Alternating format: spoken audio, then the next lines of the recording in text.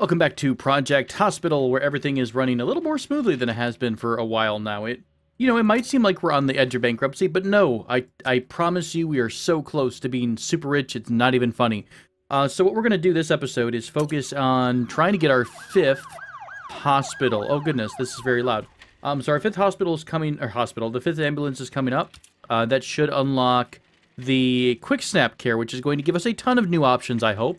And with the money coming in from our amazing cardiosurgery or cardiology department, with all the surgeries that we have, we are going to be using that money for good and not evil. So let's go ahead and do this. Let's buy our fifth awesome ambulance, and we'll park it right here. Maybe. Here. All right, so insurance company Quick Snap Care can be contracted. What are they going to give us? They're going to be sending... Why can't I oh, you buggers. Why can't I contact you? What did I do?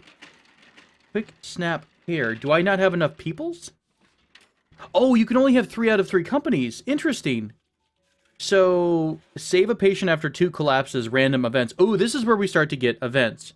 Okay, cool. So what we're going to do then is I'm going to probably just cancel Cheapo Care, because Cheapo Care was simply just giving us 23 cents with 2 ambulance patients. I'm going to go ahead and do, because we're still working towards the uninsured. So eventually we're going to get to that and finish it off. Then we'll remove those sends from our list. And I want to try some events to maybe try to get some money. So save a patient after 2 collapses, which is going to be like 5 seconds, honestly, because we have people collapsing left and right.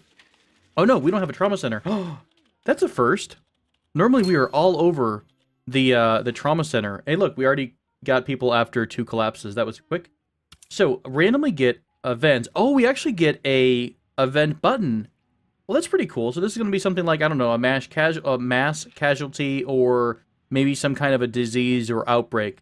Our patient right outside the ambulance is waiting for a room. Where are you trying to go to?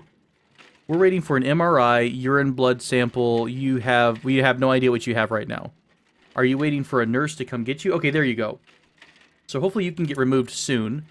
We're not entirely sure where you're going. No, you actually do have cardio. So you're going to be transferred to cardio HDU. So someone's probably coming down from cardio right now. You know what I didn't really think of ahead of time? And I might down the road if I'm able to redesign. Ooh, actually. Oh, this might work out really well. Hang on. Look at the space I've got right here, tucked into the corner. And look at how much space I've left myself. I could put an elevator shaft right on the edge of our emergency department. That would be, oh god, the blood. That would be amazing to transport people up to cardio, because then they could go right into the patient rooms, right into HDU. Oh, that's perfect. Okay, that is going to be a new goal. I think you can add elevator shafts after the fact. Here's to hoping. But what we'll do is actually put one right here, and probably right here, just to make it symmetrical because reasons. And that should connect in with both of these hallways, so they can either go into one of the diagnostic units or go right over to the rooms. Oh, that's so exciting. I'm super psyched that this is going to be a thing now, and that we managed to just have enough space ready to go to make that happen. Very cool. All right, sorry, I'll calm myself down a little bit. So someone's coming to get you. What about you? You have to have an IV infusion. We're not entirely sure what's wrong with you, but it is related to the heart. Can I transfer you over to cardio? I can. Okay, let's get her out of the emergency room and into cardio. So the next couple of things, I guess we're going to wait to see what happens with these special events. And once we start getting a couple events, I might switch back to Cheapo Care in order to try to grab this 70 patients per day thing. Because that's what we're trying to do right now in order to finish off the... Although we might not be able to get to this without more advanced things like Quick Snap Care or the Overcure Inc. Look at that payout. Their sends are going to be at 150% of normal. That's amazing, although 9 fully working departments is quite a ways off. But I'm very excited. I like the fact that we can kind of adjust as we go and make changes to the hospital wherever we want. So I'm eager to see what else is going to come of this hospital, and I want to start working on other departments. What do you think we should do for our next department? We, of course, have our cardio all set. Let's take a look at the money. Let's see who's been the biggest winners for us over the last few weeks. 22 or 2200, 26 for ortho. God, look at that surgical, man. Surgical is just raking in the money. They do seem to be kind of random, though. It really is probably depending on, you know, who's coming in that day. I guess we really could just work through the list. And do I need to change something? Let's say we've got general surgery. What are you? You are internal medicine. And then it goes to ortho. And then it goes to cardio. I really wish I would have done it each floor with the proper buttons in order, but I screw that up and put general surgery up on top. I think I might focus on doing neurology next, because neurology is going to be a big one. Brain surgery would be pretty nice, or ortho might be relatively easy. A little bit more low impact, a little bit more, patients who aren't exactly about to lose, to die because of all the heart injuries they have. So it is a possibility. Meanwhile, how's the rest of the hospital looking? You guys are still sitting at medium workload. Do we have a full staff for the doctors during the day? We do. Oh, we also could look at getting the clinic open 24 hours. I think we already have 24-hour nurses or staff at the radiology for sure. What about at the laboratories? Do we have a 24-hour staff at labs? No, we don't. So we would have to bring on some people for labs. I've not really checked in a while to see if our labs are getting behind at all. But by and large, I think they're doing pretty well. Worst case scenario, I might duplicate both the labs and the CT stuff down here, down the road. We did talk about ICU moving upstairs. Honestly, though, that's another one, too. If we do add elevators in this spot, this might be a great location for ICU. And again, we talked about extending our hospital out one more row to include more departments or more space for the departments down the road. So we could also have all of the scanning get done, radiology can get done in this wing, all of the laboratories can get done, and they might share one of the corridors. So lots of options for us. I'm really excited. And I really do plan on sticking this through and just trying to see how big of a hospital I can get. I really have a problem with management games. I tend to have a horrible habit where I restart all the time. I'm like, oh, I could do something different, I could make it better, or what have you. And I really want to play this one through and put a little TLC in there. And yeah, we'll just see how well this hospital works. Waiting for that first event, collapsing patients left and right. I'll be back here once we get more money as per usual. Well, it looks really funky, but the elevator does indeed make a kind of extend upwards to whatever floors you've already created. So we can connect this in. It's going to be a great spot, and I really do think now that I've got the access to the elevator on this side near our emergency, this is all going to turn into ICU. I think that's going to be a perfect spot for ICU, because whenever patients crash, they tend to make their way towards the trauma center, and this way we'll be able to transport them over to ICU after they stabilize. I also think that maybe having one trauma center kind of closer to the mid-range elevator here might not be a bad idea. That way, if patients are collapsing, somewhere up on, I don't know, what if they're collapsing when they're going to radiology or something? This would be faster to take them here than go all the way downstairs and then all the way to the edge of the hospital. So having some kind of an internal trauma center room that's just kind of by itself might not be a bad idea. Hey, there we go. We got our 70 patients per day, so increased ambulance patients per day to 5. For which, is it this one send group? 5, 3, 5. I don't know how it went. I actually sold some other ambulances just because I noticed that per day we were only getting like so many calls on each of the ambulances. So I sold it for the moment. If we treat 80 patients per day, we're going to get a $50,000 government grant. We're only getting about 86 cents, so it's probably unlikely that we'll hit the 80 mark, but I'm going to leave it on for the moment. I think I'm going to go back down to the quick snap care for a bit and try to see if we can't get this event going. I don't know if we still have the option to have a random event even when we don't have the quick care person thing. What are you waiting on? You're down here waiting for a CT scan. What's going on with our labs? Do we have a hold up here? We only do have one CT scanner. Right, this is MRI, this is the CT scan. So maybe I should be making a copy of that as well, since we've got a good amount of money today. What do we do for income? Holy crap, we made bank. $22,000 alone just from the cardio department. And their emergency department came in pretty well as alongside it. So, I mean, we haven't had the outgoing yet for all of the, what do you call it, the fees. And the wages. So let's see what happens right there at 8 o'clock. So far, I don't want to, like, jinx anything, but I have done really well with not losing patients, so that's exciting. Cool. We made $20,000 today. Very nice. So that is back to the good old days of making a crap ton of money hand over fist. And I also went ahead and hired a couple doctors to open our clinic 24/7. So we have an overnight staff the in the labs. We have overnight staff for all the scanning machines, and so we have overnight staff everywhere else. So I'm hoping this is going to give us just a couple more patients every day and maybe bring in a little bit more traffic. So we'll see how good the 24-hour clinic works out. And from there, I guess we'll try, maybe tomorrow, I'll try to close down the Liver TY insurance contract and then move on to the Quick Snap Care to see if that, I don't know if we trigger events by having that open or not. Like, do we have to have the Quick Snap in order to even have random events, or are they every once in a blue moon? Man, the EKG is apparently really, really busy. I can see now why they also, some of the other prefab hospitals, the one that were kind of already pre-made, they would have a scanning machine right here. They would have their almost like an own dedicated scanner just for the emergency room patients.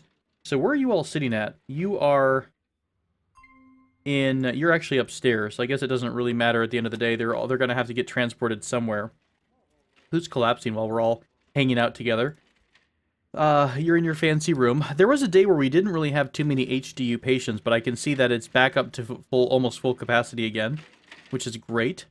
I was thinking about trying to push that design, that layout I had, an idea for, as fast as possible. So basically move a diagnostic unit here.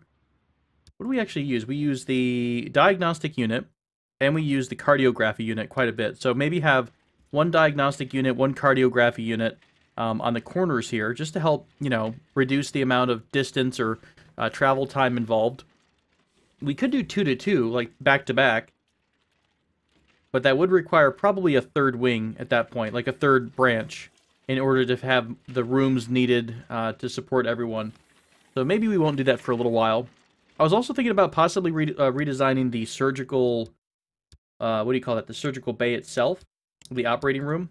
Because this is 12 wide, so this could fit nice and snug between the hallways. So we could do one here, and then flip it around and do another one here. There was even a really great design I saw that kind of used, it had the surgical, what would you call that, the surgical bay itself as like a 6x6. So 2 of them together, and then kind of in the middle was the scrubbing room, was the washroom. And then there would be 2 more bays down here. So it really depends on, down the road, how many surgeries we realistically take in any given day. Okay, so I'm messing around a little bit with our rooms. I'm trying to see if we can cram more people into a smaller space. So I made a little bit of this is a high dependency unit, and it's 3 beds in one 4 or 6 by 6 sized room. So it would, if we think about how we're doing it right now, it's 1 bed per every 4 wide. So this would shove 3 people into a 6 by 6 space. So overall, if we keep making more of those, that's going to give them a lot more, area to more people in a smaller spot. I included a bathroom. I don't know if they're going to use it. I don't really know. I've seen some weird behavior, for example, like if this person wakes up and needs to use the restroom, they will go, if there's another room just like this next to it, they'll go out the door into the other person's room to use the bathroom, which is just, it drives me a little bit crazy that there's no wall considerations, but it is what it is. At least I really won't be watching it that much to notice it. So I think I'm going to try to put this into rotation here. We've got a good sized gap that I moved some rooms around just to test this out. So I'm going to put this here. Oh god, they're all blue. Does that mean none of them are working? Dang it. Or is there no designation here? Hang on, we need to put down the HDU across the entire room. Okay, it seems to be considering it to work. So I guess we'll leave this as it is and check back on it after a while. I want to see if we can get some more people shoved in there. If we can, that's going to be great because that's less, less space we're taking up. The only other thing I might do, I could make it even wider for them and just only put like 2 beds in here overall, but I think it's a bit of a waste of space. Like if we can fit 3 beds, why not put 3 beds in here? Now, in terms of entertainment value, there's no sofa, there's no anything else. So if we want people to have space, we could try to add more extra things in there. We also could try the old design that I had for the bathrooms in, what did I name it as, ward or something?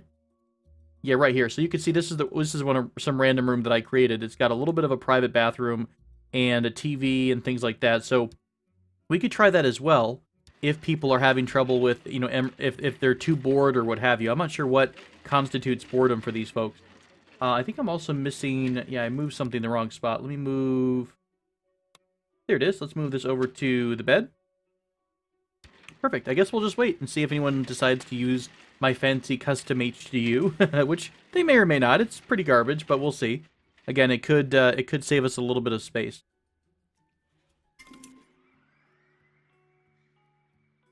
Hey, here we go. We have our first event that popped up. So, breaking news, fans of two football clubs have clashed and a brawl has resulted in a large number of injuries, okay? Pretty large number of patients that seem local hospitals should prepare for an increased number of trauma patients. Awesome. Let's accept it. Oh, God. 1, 2, 3, 4, 5 people. That's not too bad. I don't know if we're going to get them all, like, one after another or what. But I think they're just going to... Are they going to be trauma patients? Cure, Sarah Martinez. I think they're all going to be coming by hospital. This might be a little bit loud, so we'll fast forward through it a bit.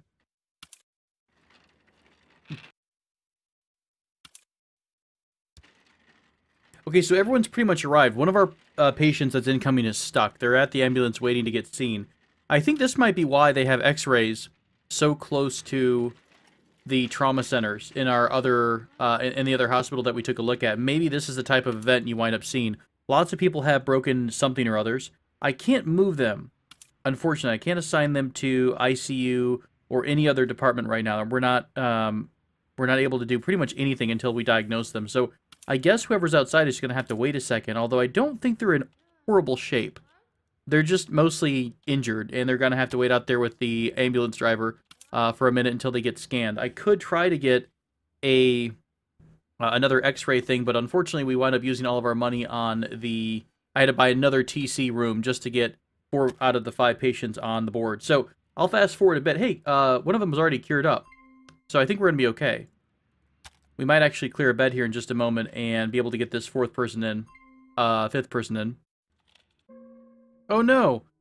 We failed our objective. I didn't know there's a timer coming down here. I kind of missed that. We weren't able to get David Hernandez in there to get scanned quick enough. That's not the worst thing in the world. We lost prestige for the day. But at least now we kind of know what an event is going to be. So I think I'll try to save up a little money and kind of do like some of the other hospitals did. Have maybe a custom little x-ray room really close to the... trauma center. That would make sense, especially if that's the type of emergencies we're likely to see in the future.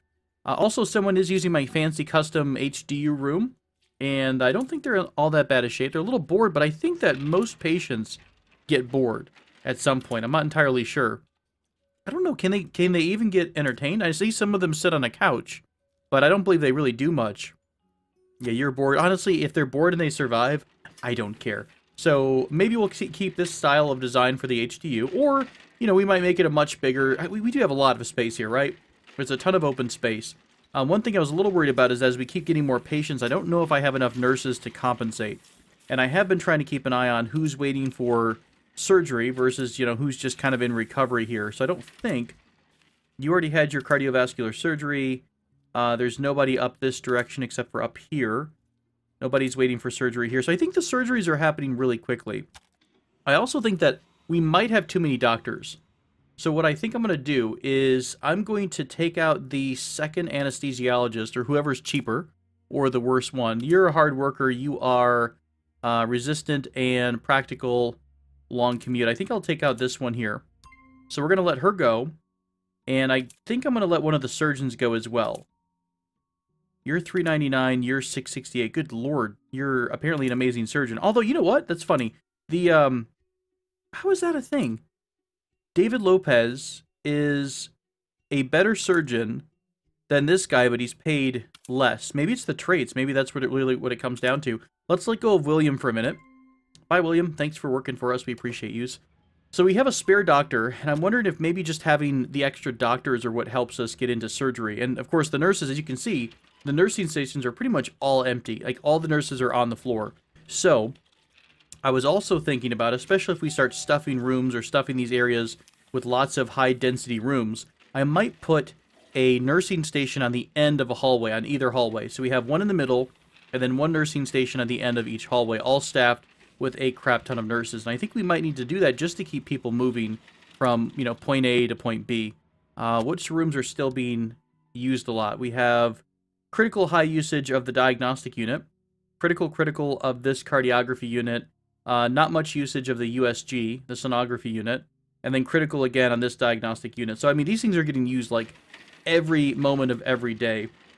So maybe 2 of each, maybe, like, 1 diagnostic unit on each side, and then 1 cardiography unit on each wing, on each side of the hallway, might be what we need here.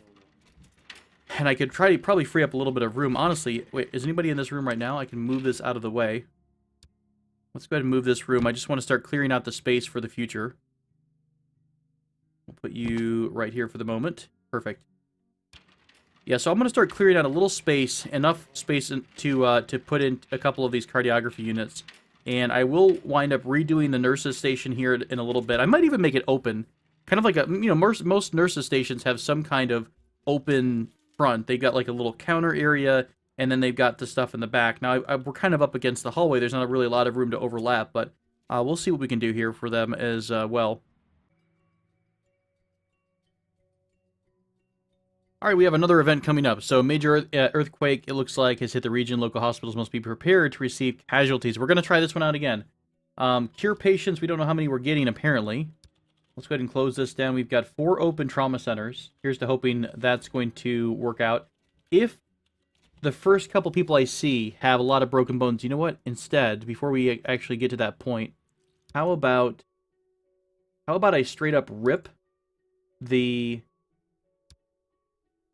this is the X-ray, right? The X-ray is over here. Someone is... No one's using the X-ray. Why can't I... Oh, the staff member is in here. Crap. Let's close the room. Yeah, you don't have anywhere to work, I know. So you're going to stand up and get out of there. Okay. So can I rip this out? Just the X-ray. Just in case this is another, you know, situation where there's a bunch of broken bones. We're going to put X-ray right here.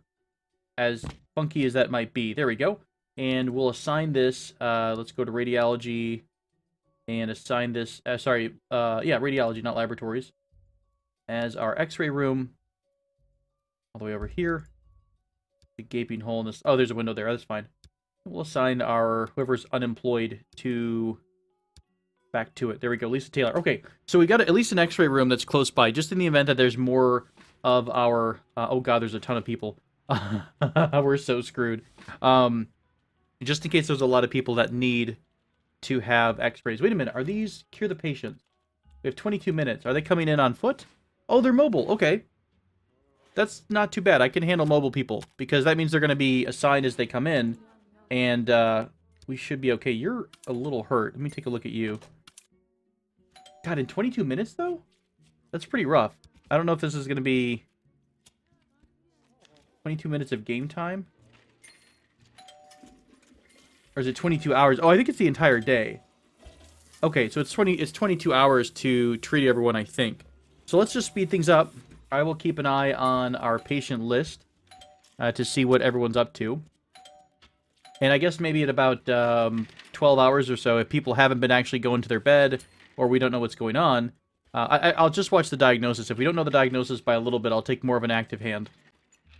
All right, lots of people are leaving. So we've got 1, 2... We have quite a few people who've been treated so far. What happened? Why did I fail my event? Or one of your patients was misdiagnosed? Ah. Oh. What happened here? Did she... I don't see a misdiagnosis. I mean, if they collapse, they collapse. That's not necessarily death, right? Were you one of the people who was in my list? Peter Johnson. He's not in my list, so it must have been a misdiagnosis. Oof. Oof and ouch. Don't we even have a high level of certainty on... No, we don't. So, okay, that's another lesson learned. All right, well, I'll tell you what. We're a little short on money. So I'm going to go ahead and take Quick Snap off our list because I want to get back to having more people sent every day. We need to recover a bit of money because I've had this on a lower amount of people sent every day. So I will go ahead and wrap things up this episode. It might be a little bit short, but we will go back to making money. And I might try redesigning both the... nurse's station, and I don't like this room. I really don't, but I also think that it's going to be important, especially with the spacing, to try to have a bathroom in every single one of these rooms. So maybe we do something that's like 12 wide, and we put a bathroom right dead center of it. That way patients will never be attracted to an outer, another room to use the bathroom. Also, the nurses will totally use this bathroom instead of going to the staff and janitor, instead of going to a bathroom down the hall. So that's awkward. So we'll see if we can't fix that up. Thanks so much for joining me, my friends, as always, for more Project Hospital. Until next time, take care.